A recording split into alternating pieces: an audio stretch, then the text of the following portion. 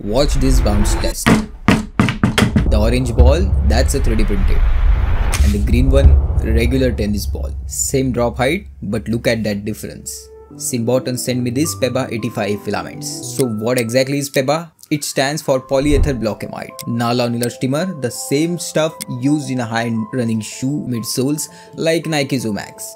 I thought my A1 Mini and A1 would struggle with this material because they're open frame printers, but it was actually easier than I expected. Let me show you everything I printed and why PEBA makes such a difference. I printed slippers, a handy massager, phone cases and many more, and the results are incredible. These slippers perfect for testing PEBA's footwear applications. Same material technology as those expensive running shoes. This is a 3D printed massager and iPhone case. All have amazing durability and super flexibility by using PEBA. Here is one more strong test. I have printed a single layer cylinder in vase mode with just a 1 wall count, and look at it layer adhesion properties. I'm pulling and stretching with the pliers, but the layer adhesion durability is impressive. Here is my honest takedown on Synbotron PEBA 85A. Compared to a regular TPU, PEBA prints easier and faster, bounce better and last longer.